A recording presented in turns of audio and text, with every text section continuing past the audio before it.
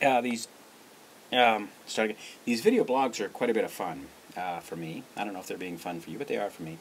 I talked about my friend from high school, Richard, high school and college, and I got a Facebook comment back from him asking if I had my Blizzard buddies, which are what we would call his boots. He went out to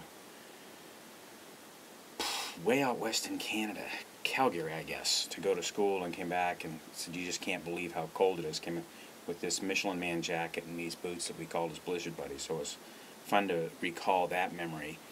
But one of the things that it brought to mind was the fact that you will very rarely know your own impact. Unless you get some sort of feedback from the outside, inside, somewhere, because you're always with you. You go somewhere, and used to ask people, who has always been with you when you've had a problem in your life? And a lot of people would say, my mom, or my wife. It's like, no, always. Yeah, my wife. No, always. Well, that would be you. And one of the things is, again, unless you have feedback, it's hard to tell your impact. But I was coming home from work in college. Richard was recently married. He had an apartment that I was helping him renovate some of the time. I'm not very good at that, but we had fun doing ceramolite, I think it's called. He'll correct me if it isn't. But I walked into this party after work, and it was already rolling. And I guess just before I got there, Richard had said to everybody that nobody could tell a joke that he didn't know the punchline to. And Richard had this incredible memory on trivial things. I think a lot of other things too. I've always admired him for his intelligence.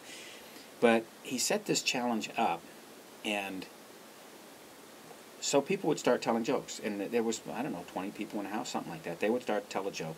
Now, if he didn't know the answer to the question, or if he didn't know the punchline to the joke, I would stand close and pretend I was whispering, to him to where people couldn't hear.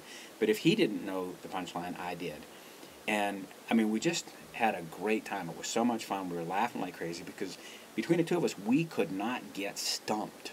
Right? So the next day, I go to see my mom at work. And I go in, and I'm coming home from university, and she said, "Oh, we were the life of the party last night, were we?" I said, "What do you mean?"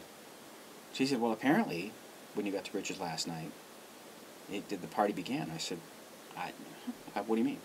She said that Lucy, a friend that she worked with, was there. And the party was kind of clicking along, I guess, but when Richard set up this challenge and we got doing this joke thing, apparently the party took off. And I thought, wow, I was the life of the party. But, again, I didn't know it. Again, I didn't know my impact because I thought that that's how things were going on. Over the years, I've looked around to see what's going on. I've looked around to see, what's different around me, to see if I can see what my impact is. Sometimes it's a little disconcerting. Most times it's okay with me. Talk to you soon.